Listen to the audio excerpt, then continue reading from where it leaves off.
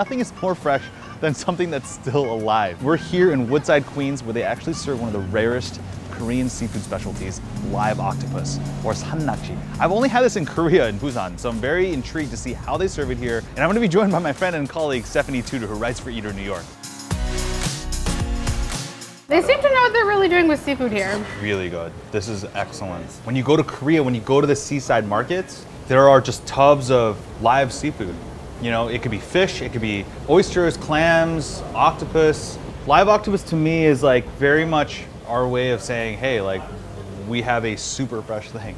We're gonna have it in its prime and we're gonna respect it and we're gonna eat it with joy.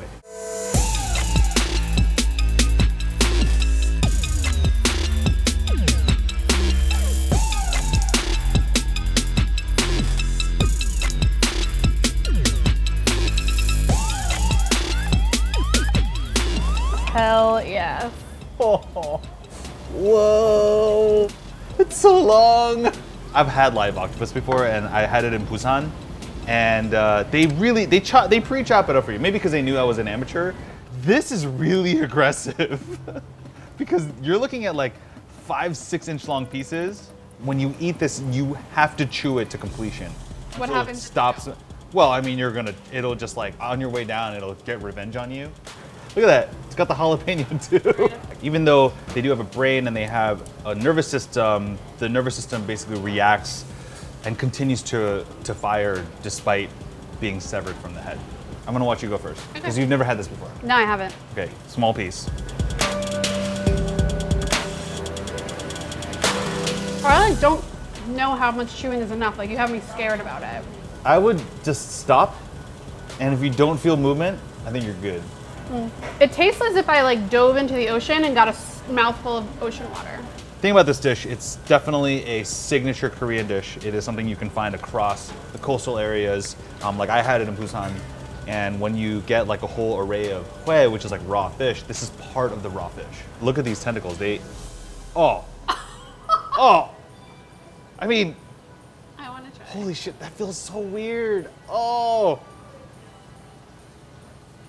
It's like a little octi massage. I'm gonna get some sauce. Yeah, no, let's dip it, let's dip it. This is just sesame oil, salt, and pepper in here? Yeah, it's already tossed in a little bit of sesame oil.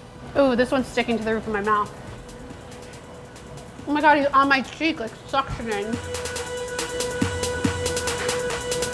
Mine suctioned on my cheek. Yeah. I loved it. It's kind of a cool feeling. It tastes exactly the same as it did as when I was in Korea. I think in Korea they put a little bit more soy and a little bit more sesame oil to give it a little more flavor. This one you can kind of soak in the essence of the octopus. On its own, it's just like super briny, and that's great. But like I said, it's just like ocean water, and adding that flavor element, I think, helps. I think this is a great way to celebrate a beautiful creature. You know, what's the difference between this and you know, having it grilled as a whole piece and, you know, with a bunch of sides at a fancy non-Korean restaurant. So that's just how Koreans like to enjoy fresh seafood. That's how we know it's fresh, and it's perfect. And there's no fishiness to it. Nope. It's great.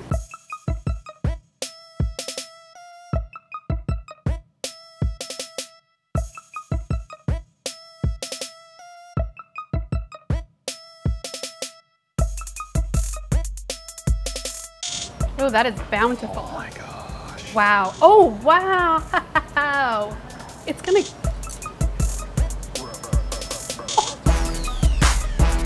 Oh, I think that makes me feel a little uncomfortable. Does it? Why does it make you feel more uncomfortable than if you had just eaten it, if it was cooked? It's completely severed from the body. This lobster is dead. It's dead. It's just the nervous system that's, you know, reacting. This restaurant, Sik Gaek, actually is very insistent that they serve it this way. They've gotten some pushback, but they do it because they're like, they want to show you how good quality the lobster is. It's gonna actually deepen in flavor. That's why they actually serve it with the fire underneath, so that the first couple sips are gonna have just a little touch of the seafood, and then as it reduces and it develops, and you keep eating this shellfish and it goes down, it will be super intense by the end.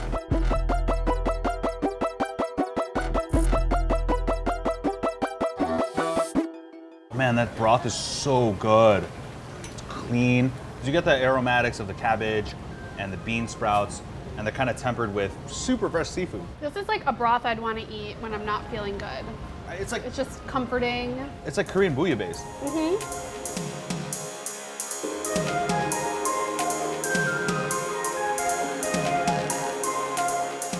You know, they take a lot of care with the presentation here to put it kind of back into the shell. Yeah, you know, that is a really good detail. I like that. Because they know you're just gonna gently pick at it and you don't want those lobster pieces to get overcooking. Yeah, lost into the broth. This does beg though for like a group of friends, some shots. So what is the traditional Korean cheers? Kambae. Kambae? Yeah. Kambae. Look at this chunk of lobster. Gorgeous. Tender, it's sweet. It has like the light scent of the broth underneath it. But not overcooked. Oh, I gotta get some of this claw meat.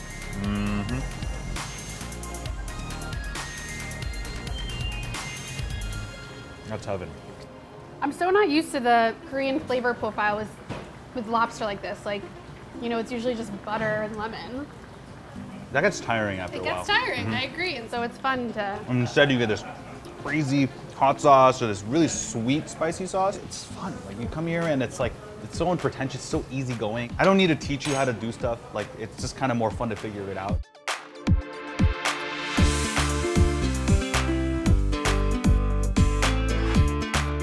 Thank you so much for watching, and if you want to see more of K-Town, click right here. That was like super profesh.